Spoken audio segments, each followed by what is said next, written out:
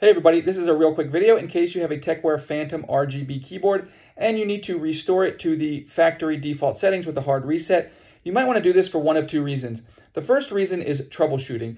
If your keyboard is not connecting, or if it seems to be frozen or not responding or lagging or just not working in any kind of way, a hard reset to factory default settings can fix a lot of those issues.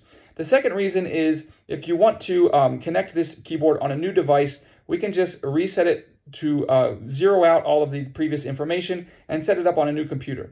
So it's real easy to do if you want to do it. All you need to do is find the 5 keys that you need to do the reset, which is the escape key, the function key, the F1 key, the F3 key, and the F5 key.